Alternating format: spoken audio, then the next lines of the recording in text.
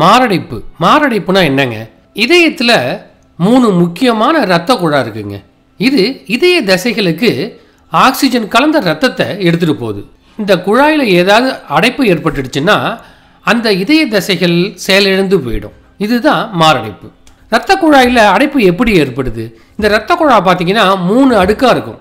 இந்த முதல் 2 அடுக்கு இருக்குது பார்த்தீங்களா, அந்த இடையில் நம்ம பிறந்த ஒரு 1-2 ஆண்டுகள்லேயே அப்படியே நூலாடை மாதிரி கொழுப்பு சத்து படிய ஆரம்பிச்சிடும். காலப்போக்கில் இது அதிகமாக வளர்ந்து மாரடைப்பை ஏற்படுத்தும். மாரடைப்போட அறிகுறி தான் என்ன? மாரடைப்பு வர்றதுக்கான அறிகுறி பார்த்தீங்கன்னா உடம்பு ரொம்ப சோர்வாகிடும். காரணமே இல்லாமல் உடம்பு சோர்வாக இருக்கும். எந்த பிரச்சனையும் இல்லாமல் 2-3 மாடி ஏறுறவங்களுக்கு 1 மாடி ஏறின உடனே அதிகமான சோர்வு வந்துடும். அதே மாதிரி உடற்பயிற்சிகள் செய்கிறப்ப அதை சரியாக செய்ய முடியாது. நம்ம சாதாரணமாக நடக்கும்போதே நெஞ்சில் ஒரு அழுத்தம் உருவாகும். அதுவும் மாடிப்படி ஏறினீங்கன்னு வச்சிங்களேன், நெஞ்சு பிடிக்கிறது மாதிரி ஒரு உணர்வு ஏற்படும். தோள்பட்டையில் வலி இருக்கும்.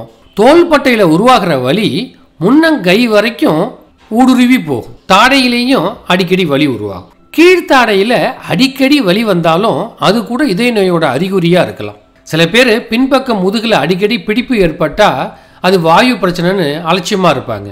அது மாரடைப்புக்கும் ஒரு காரணமாக அமையுது. ஏசியில் உட்காந்து வேலை செஞ்சால் கூட அதிகமாக வேர்க்க ஆரம்பிக்கும். மேல் வயிற்று பகுதியில் பிடிப்பு ஏற்பட்டாலோ முதுகில் பிடிப்பு ஏற்பட்டாலோ சுருக்குன்னு குத்துனாலோ வாயு பிடிப்பு அப்படின்னு நம்ம அலட்சியமாக இருந்துடக்கூடாது. இது அடிக்கடி வந்ததுன்னா உடனே மருத்துவரை பார்க்க வேண்டியது அவசியம். யாருக்கெல்லாம் அதிகமாக மாரடைப்பு வரும்?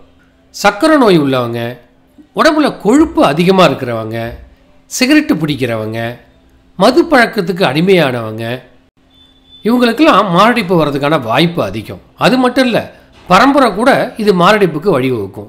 குடும்பத்தில் யாருக்காவது 55 வயசுக்கு குறைவாக இருக்கும் ஆண்களுக்கோ 65 வயசுக்கு கீழே உள்ள பெண்களுக்கோ மாரடைப்பு வந்துருந்ததுன்னா அவங்க வாரிசுக்கும் வர்றதுக்கு வாய்ப்பு இருக்குது. இதுக்கு முக்கியமான காரணம் தான் என்ன? மன உளைச்சல் தான் இதுக்கு முக்கியமான காரணம்.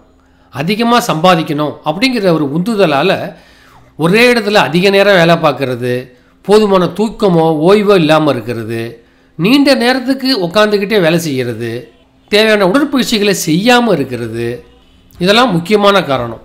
பெண்களுக்கு பார்த்திங்கன்னா மாதவிடாய் நிற்கிறப்ப அவங்களுக்கு இதய நோயிலேருந்து காக்கிற ப்ரொஜெஸ்டரோன், ஈஸ்ட்ரோஜன் போன்ற ஹார்மோனோட சுரப்பு நின்று போயிடும். இதனால் அவங்களுக்கு அதுக்கு மேலே மாரடைப்பு வர்றதுக்கான வாய்ப்பு அதிகம். அதே மாதிரி வேலையில் அதிகமான மன உளைச்சல் உள்ளவங்களுக்கும் அதிகமாக கோவப்படுறவங்களுக்கும் மாரடைப்பு வர்றதுக்கு வாய்ப்பு அதிகம். இணை பிரியாத தம்பதிகளாக இருந்து அதில் ஒருத்தவங்க இறக்க நேரிட்டால் மற்றவங்களுக்கு ஒரு பய உணர்ச்சி ஏற்படும். இது கூட மாரடைப்புக்கு வழிவகுக்கும்.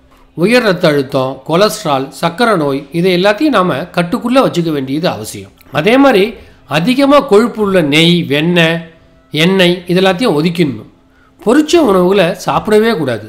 நடைப்பயிற்சி, ஓட்டப்பயிற்சி இதெல்லாம் அன்றாடம் நாம் மேற்கொள்ளணும்.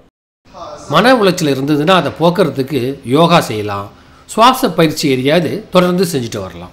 மாரடைப்பு வர்றதுக்கு முக்கியமான காரணம் நம்ம மனசும் நாம் சாப்பிட்ற உணவும் தான்.